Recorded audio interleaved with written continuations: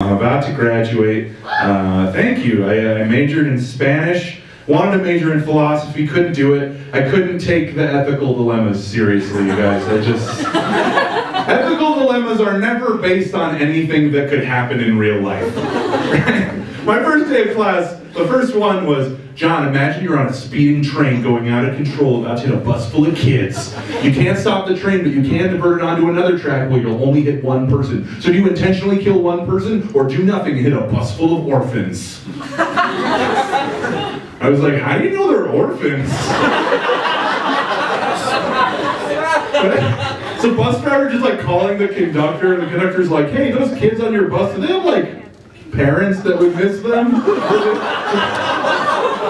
Also, do I look like a train conductor? Why am I making this decision?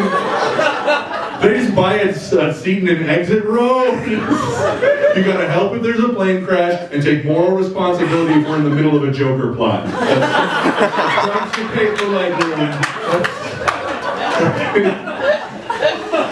right, that's not an ethical dilemma. That's like the plot of an Expendables movie.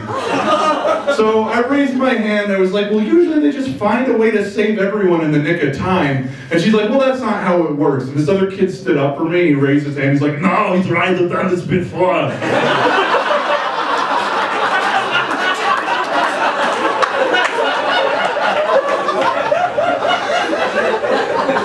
The teacher was like, fine, we'll move on.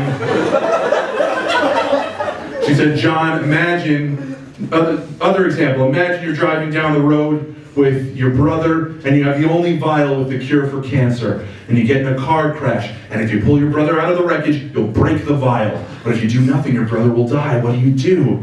And I said, I'd fire the guy who cured cancer and only made one vial for him. Also, fire the guy who entrusted it to an undergraduate Spanish student. And he's firing rock guitarist brother. The dumbest one I ever heard was somebody said, John, if you had a time machine, would you kill baby Hitler? Such a weird question. First of all, why has it gotta be baby Hitler? Can't it be like whiny, emo teenager Hitler? Or freshman who thinks he can diagnose my emotional problems because he took Psych 101 Hitler? I would kill that Hitler. You feel nothing. Right? Secondly, it's weird that this is like the first thing we're trying. Right? Like, why is killing a baby plan A? Even the morning after pill is called plan B. Like, I don't... Just try other stuff is all I'm saying. Like, I don't know, maybe let's get a really cool art teacher hired at his high school who like happens to be gay and Jewish. Like, I don't know. Right? Maybe it could work. It's like, okay, children, it's time for us to reveal our dreams. What would you like to do, Dieter? I want to fly airplanes.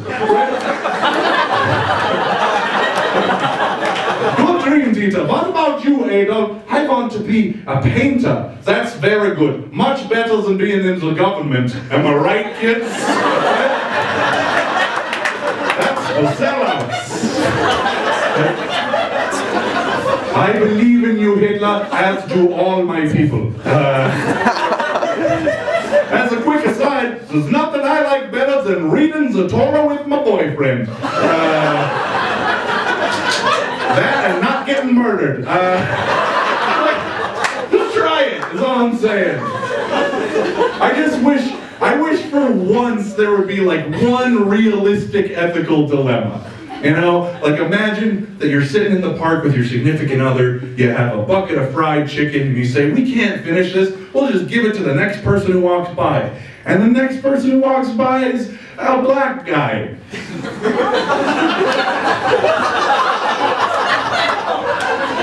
You give it to him, it's gonna look racist. If you don't, you just denied someone food just because they're black.